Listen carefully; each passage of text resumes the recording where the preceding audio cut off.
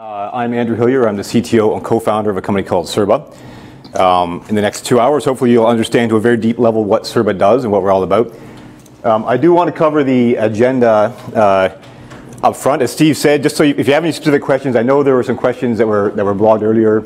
I'll try and get to all of them as best I can in the 2 hours. I'm sure the 2 hours will go by very quickly. But this is the order that I thought we'd cover it in. I know this is a very dense slide. Don't worry, they're not all this wordy. I want to talk about just at a high level, who we are, what we do, what problem we solve. Not so much who we are. We gave out an information sheet about the company, so you would have all received that ahead of time, and one of the hard copies has that as well. More around what we do, the kinds of companies that use Cirba. I'm not going to talk too much detail. I'll talk about some customer case studies later on, but I'm not going to name a lot of names in specifics in those areas.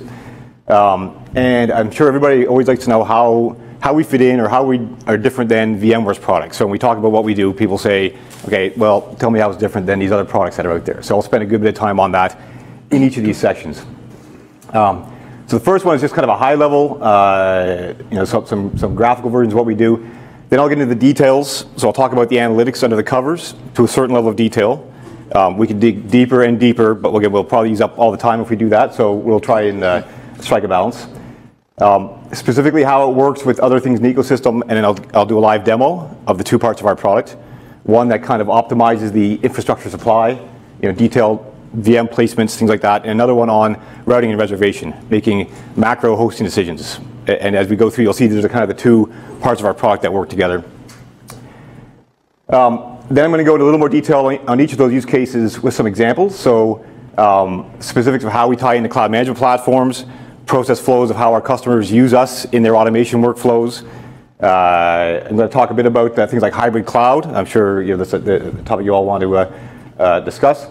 And then on the infrastructure side, just some examples of the types of savings that we see, driving up density, optimizing software, software-defined networking, very interesting area for us. Some of our customers are analyzing with our product.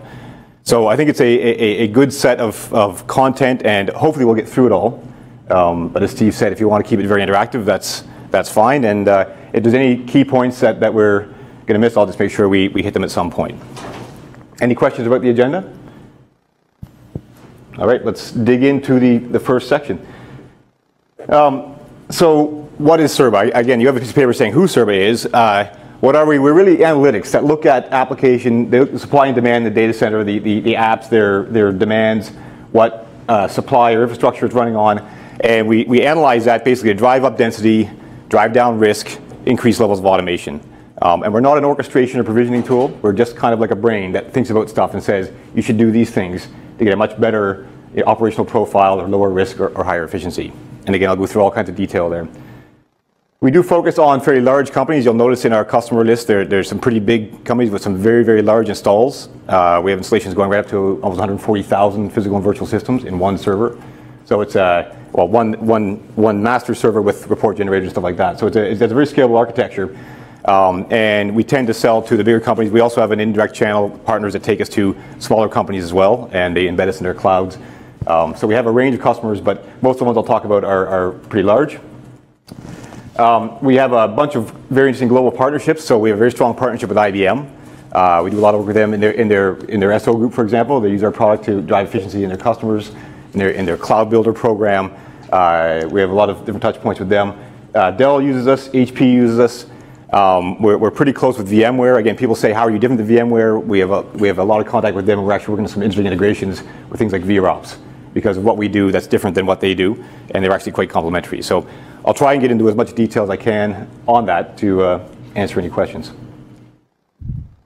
What problem do we solve? I'll give a more detailed version of this in a second, but at a high level, again, we use the word placement. We're not a recruiting firm, not that kind of placement.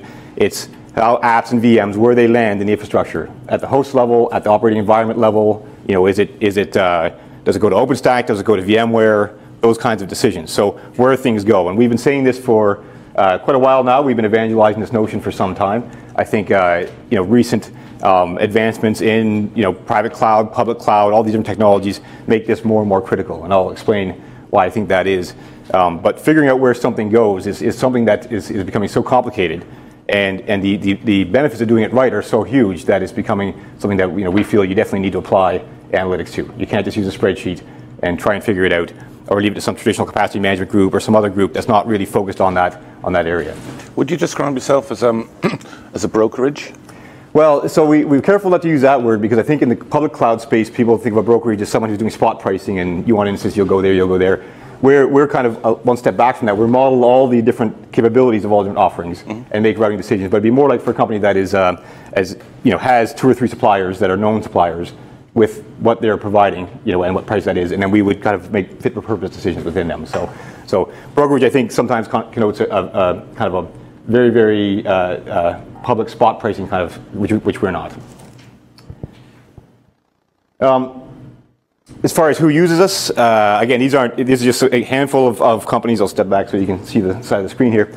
I mentioned we have some pretty large customers with some very, very large installations, and this slide is just covering, we have an advisory conference once a year where we don't all get together, but those that can come, this is the list I made last year, where we talk about these things, and it's a very, very serious discussion. It's very valuable for us because we get to say, where are you? Where actually are you with OpenStack? Like, how far along are you really? Are you in production, or what are you doing with containers, or PaaS, these type of things. So we can actually talk to them and figure out where exactly they are in their journey, and we can provide exactly what they need. So for example, last year we heard a lot that people weren't really deploying LXC yet, but they were seeing Docker, or that storage was a big pain for them. Even though there's all these kind of really hot topics right now, just give me better visibility in my physical storage. So we, demand management is always a big thing in these discussions, where we're going with that, and that really drives a lot of the R&D that we do and where we focus our areas, because I think, and I'm sure you'd all agree that there's a lot of words thrown around, there's a lot of marketing, there's a lot of hype around technologies, but the pace that they actually get deployed and used can look quite different than that. So we want to make sure that we're solving the future problem and the current problem and doing a balance of both. What's your go-to-market strategy? If I'm a customer and I want to put Cirba in my data center, how does that work? Are you partner with channel organizations, or how does that work? Do you sell directly? What's your way of addressing your average customer? So most of these would be direct. Again, the larger ones we do direct. So a lot of times we would engage with them. They may try the software, they might not. Typically they would, but more and more we're finding they don't, because they can just do reference calls and kind of get up to speed on that. And we work with them. We have, we can help them size it, deploy it. We have various service offerings. We also have a managed service that we can run it for them. So some of our customers do that. So we're saying, yeah, you want this functionality or this benefit, but you don't want to train up a group or whatever. We'll just take care of it for you. And so we have different offerings that we can provide them. We also go through channel as well. So a number of our large customers would be, for example, IBM customers, where they're the main interface point, and we kind of help IBM fulfill that, but they do all the deployment. So. There's a couple of different models, but again, we're pretty flexible on that, and we're looking more and more at managed service and even SaaS type offerings. Although, again, data going offsite is always a sticky point with a true SaaS offering. So, we're just kind of, but in certain situations, like working through partners, that is possible. So and how are you licensed? How do you provide licensing for your clients? It's a subscription base, and it's by volume and term. So it's like a cell phone plan, or at least a North American cell phone plan, where you can buy it for 1,000. A VM or a physical server are our target. You can buy it for 1,000 for a year, or 10,000 for 3 years, or 120,000 for 5 years, and the price drops down. So that's the way everybody. So you can use it for smaller or shorter term or larger term, and the economics still make sense. Okay. Yeah. So. Let's talk about the kind of what we see happening. Again, I mentioned we talked to all these customers. It's great feedback for us. And if I were to try and characterize kind of the high level problem we're seeing, is that if you look at supply and demand, we're seeing all kinds of different sources of demand. Of course, everybody has a private cloud now, where somebody can ask for a VM and it gets turned on right away, or 10 VMs or whatever they want. We still see that there's the need for enterprise app deployments. We have customers that say, I'm going to deploy some SAP modules next month. I need to figure out how to do that, or I'm promoting this new app into production. So there's kind of the high velocity, Gartner calls them mode 2 and mode 1. There's the kind of the DevOps type of stuff, or the faster stuff, and the slower stuff. We still see everybody kind of doing migration projects. Everybody wants to get over into their new cloud. It seems like just when you think you've migrated all the next gen, there's a new next gen, or getting out of a data center. So these kind of bulk sources of demand. And there's even the existing apps that are in an environment that I need to figure out what is the optimal thing to do with that. That app that's running in there, you know, it's been there years. Is there a better way to host that right now than when I first deployed it?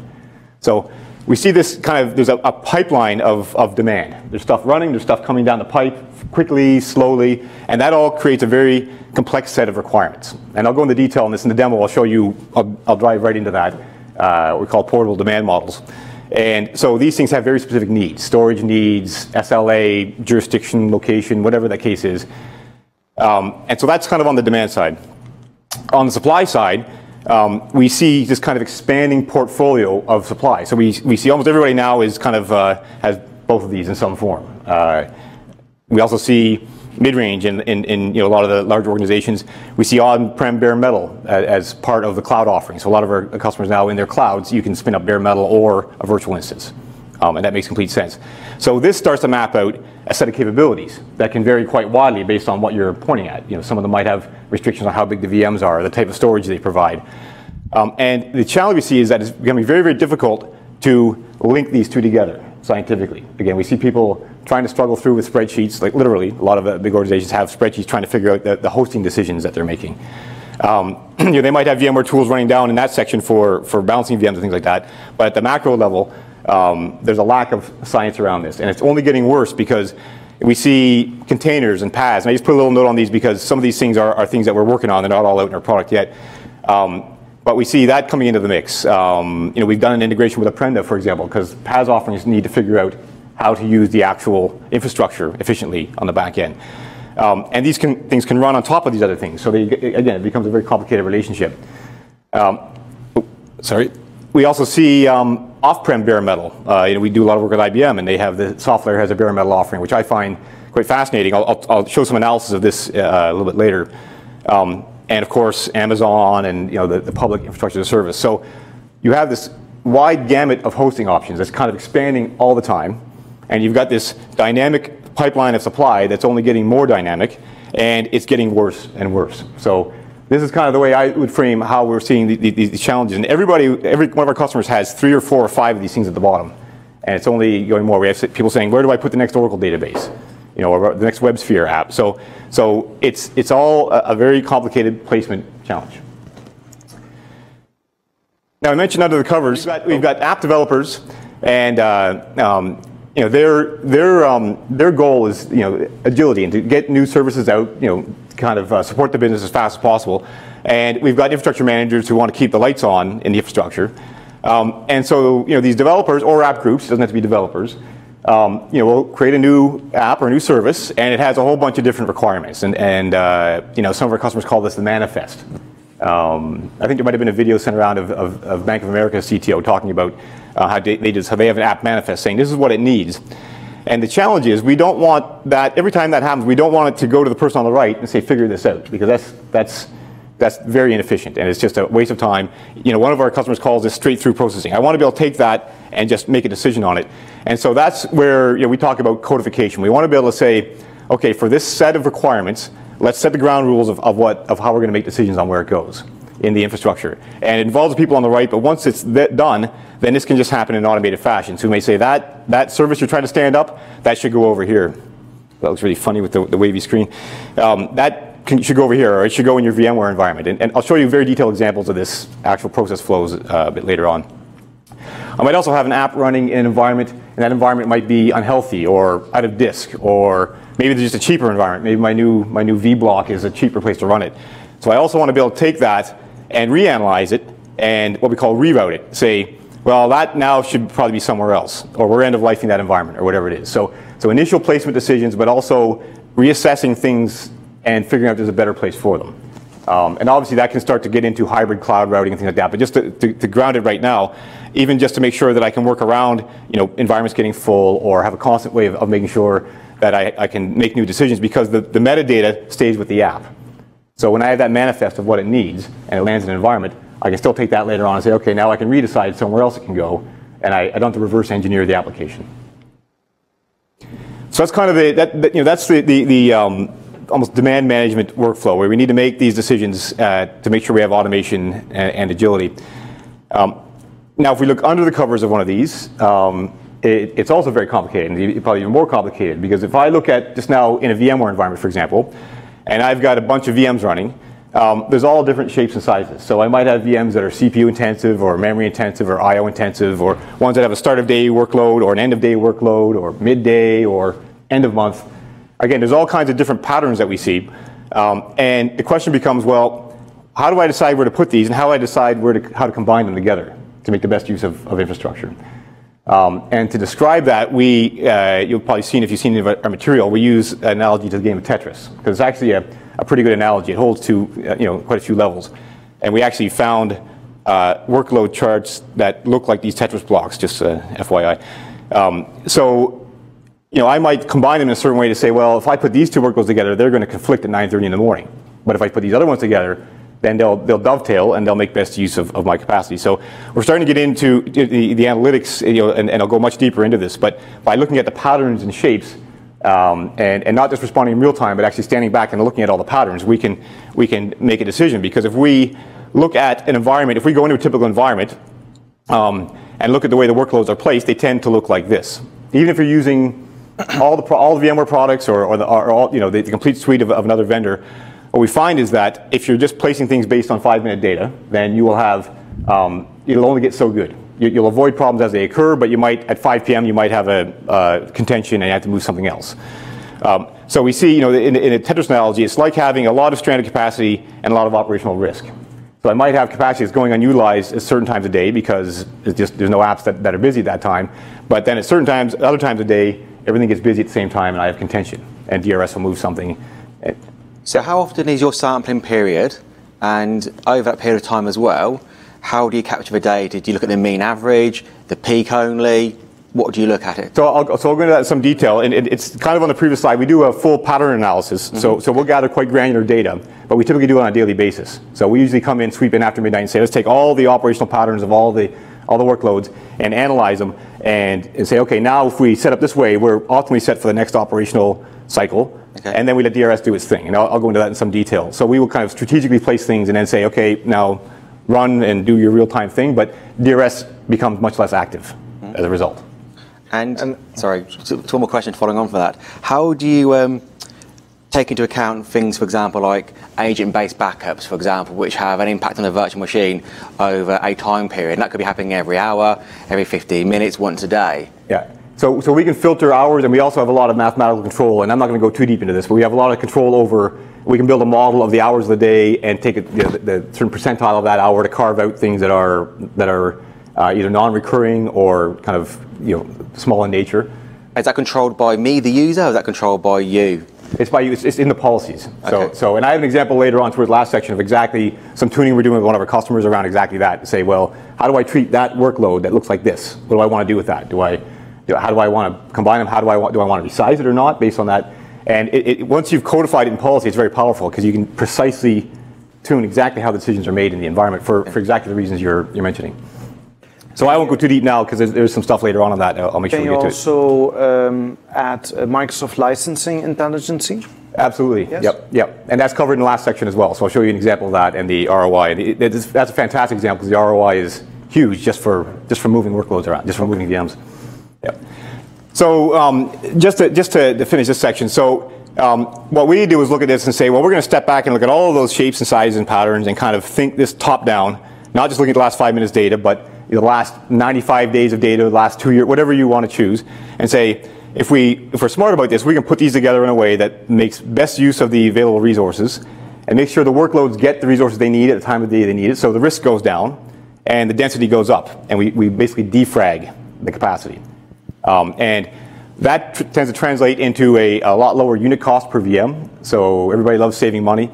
I'll show an example of the savings later on, one of our customers on that. If you're building a cloud, of course, unit cost is very important because you're trying to compete. If you have to compete with other offerings, then you don't want things to be twice as expensive as they have to be.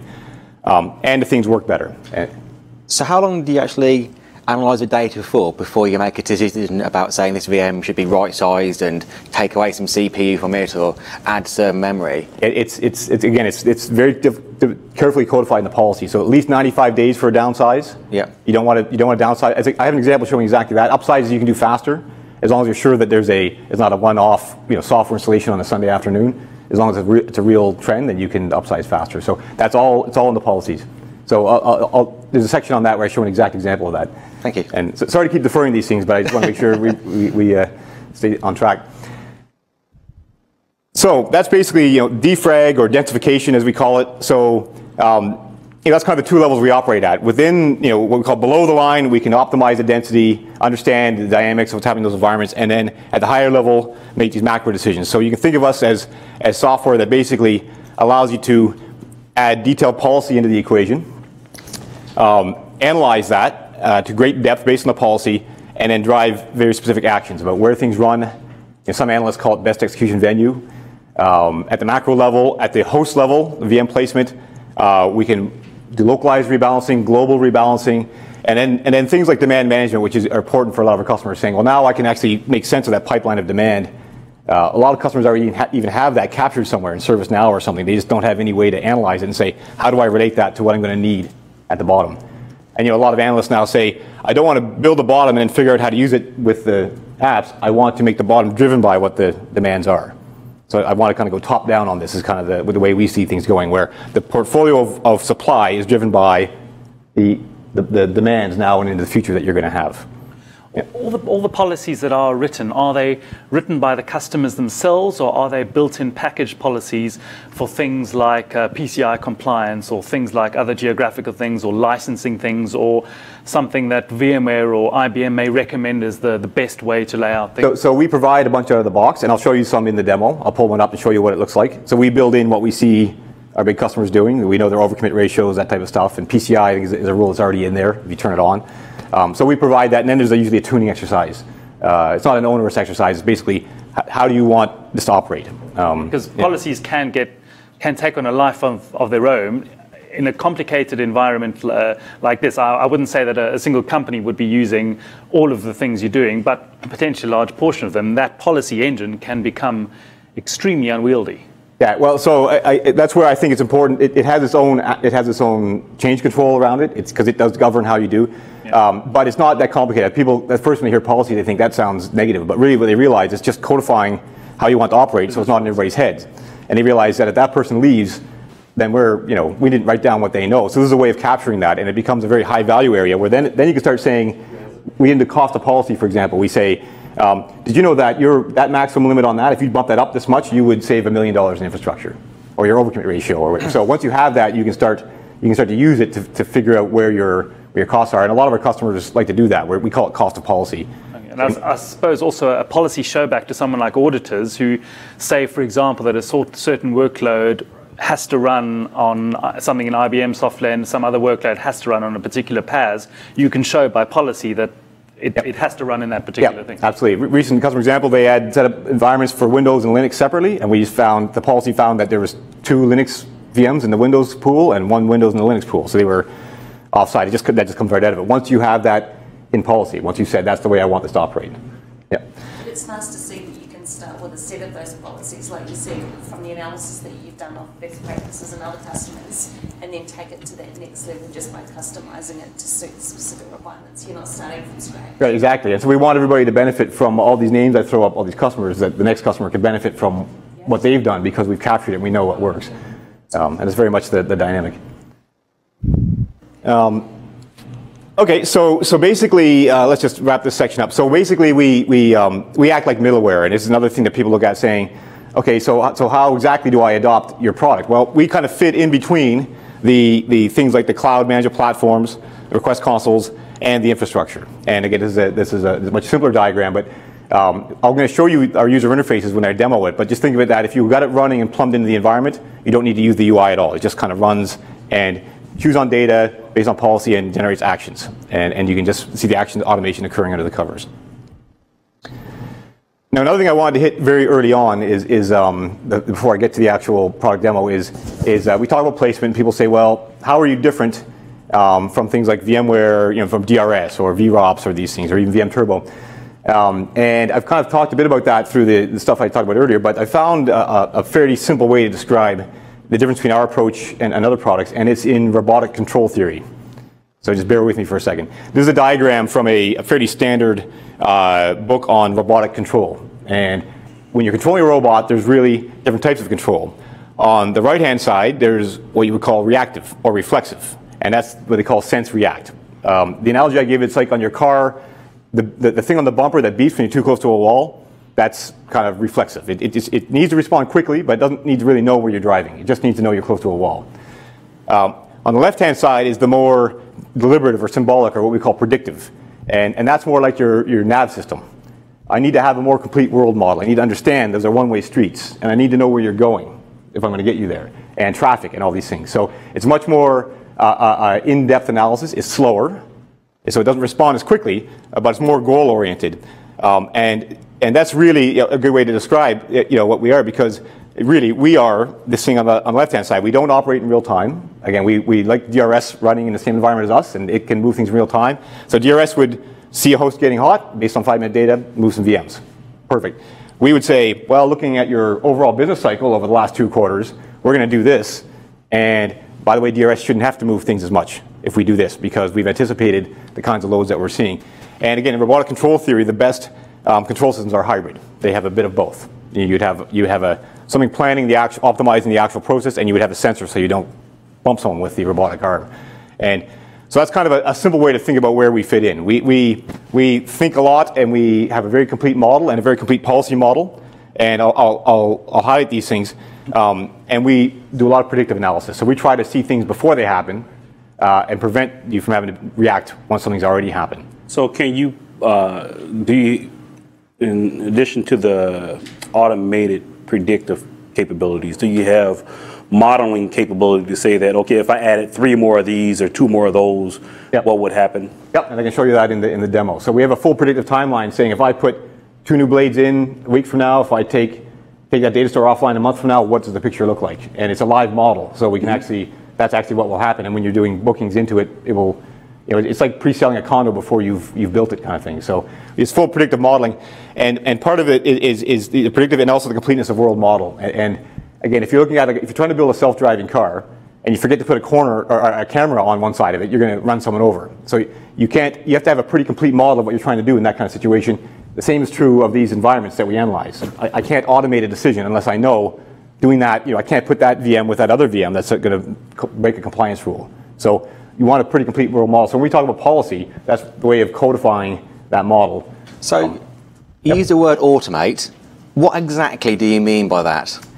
So we're not provisioning orchestration. We just generate very specific recommendations. Right. So based on the data, this should be done, and then the policy says, where does that go?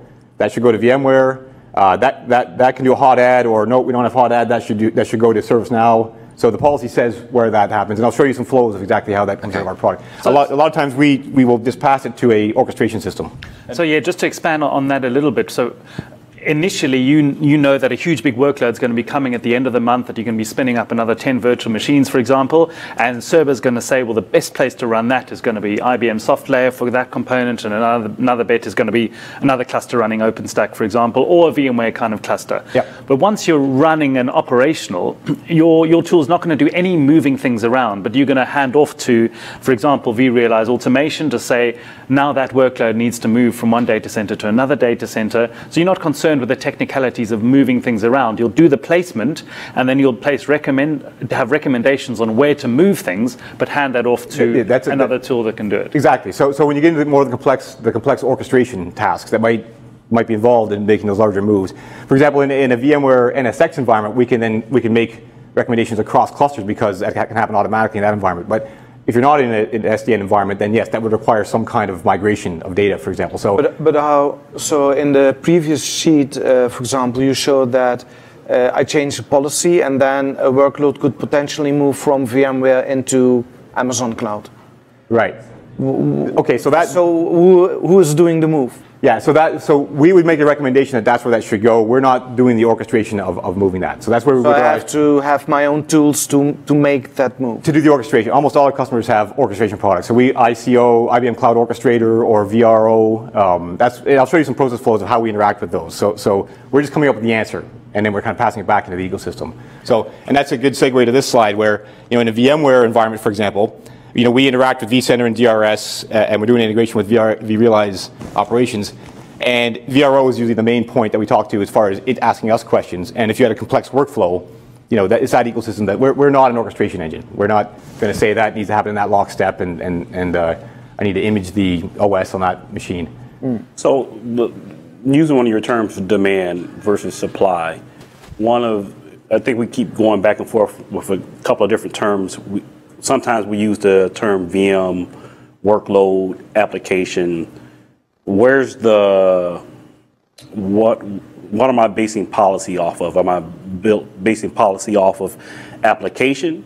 And then if I am basing policy off application, can I go one step higher and not just base it off application, but base it off like business demand?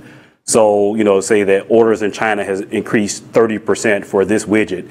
What does it do to my system? Right. So the first one, the way I would characterize it, I'll show you in the demo. We can model an application, which is usually an aggregation of a series of virtual machines that then has a workload. I know some people use the word workload differently. So there's a utilization of VM is indicative of the overall, of it doing the workload, I guess. So we can analyze those as groups, make decisions. Policies can be at the VM or at the app level. We don't get into business metric correlation, so we don't say an uplift of 10% in your transactions causes this to the infrastructure, because that's a different kind of analysis. There's kind of other products that do just that. But you can model that if you know that, you can model that in our product. It's just we won't kind of do the correlation saying, well, that's a multi-threaded app and it's not going to scale that way. Right. But we can take the result of that into the analysis. So in the demo, I'll show you the models of how we model at the VM level and at the app level. And service being, again, kind of like an app. If you have a business service, might be an aggregation of applications. Okay. So I'd like to go back for a moment, if we can, just to the placement of a virtual machine, for example. Obviously, one of the biggest things for me is the network communication between virtual machines. So is that policy driven to say I've got a 3-tier application, for example, with a database at the back end, a bit of middleware and a web front end, and they've got to be on the same VLAN or some kind of access control list, but you're saying, hey, put this guy over in AWS, put this guy over here on your on-premises solution. How would you take into account the connectivity between those 3 different components? So we don't typically take something and spread it to the wind like that. Usually an app would be done atomically. Like I'll show you in the demonstration. You can say, I want these to go to the same place. Okay. Or maybe the database servers go to an adjacent database hosting environment is kind of another case. And we have what we call proximity. So for example, I can say, this needs to go near where the rest of it already is. I'm just deploying 2 more SAP modules. So don't put them anywhere, put them close to where they should be. And that's where, again, that customer advisor conference is very useful, because a bank might say, I want it to be in the US, on the East Coast, near New York, but not within 30 miles of New York, but near my data feed. Yep. But not in the same cabinet as that thing. So there's now that's a challenge to model that. I think that's something that we're working towards. But we do have what we call proximity modeling, like that. We don't do app latency, like we don't do pinging around to say there's and empirically do app latency testing. We've done integration, for example, with a Cisco product that does that. If you want to add that into the analysis, but you can model proximities. So this very much is a logistics tool, and are your partners such as IBM using this for period engagements where they come into a organization, large organizations, say, you know what, for 3 months or 6 months, we'll monitor your environment and then help you decide what goes into software.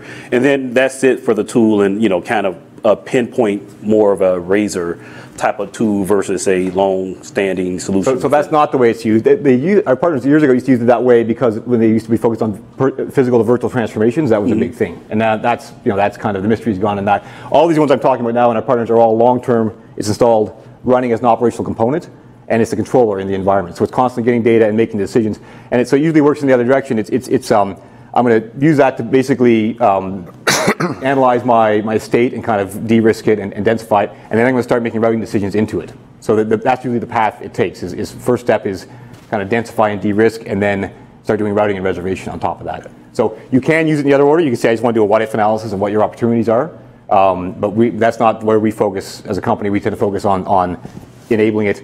It used to be that I need to figure out how to move these boxes from warehouse A to warehouse B. Now we're saying, don't do that one shot. Make warehouse B be self-organizing, and then model those things into it. So in this whole push to become a little bit more agile in deploying applications, you guys become the day 2 tool. Say, you know what, you deployed it quickly. Now let me tell you how to manage it. Yeah, you can so For brownfield environments, you've got out there, you realize that there's a whole lot of cost takeout that's possible if you overlay this on. So a lot of the cases we see that, install this thing and it will sort that out. For greenfield environments, we're being plumbed in from the start. So it's kind of, that's really the dynamic. And you can pretty much, you can see that clear delineation in all of our customers. They'll be doing one or both of those things now, where they're driving efficiency in one environment and it's kind of from the start of the next environment. It's built in before they even open it up. Right? And I think that towards the end, there might be some use cases that talk about those things.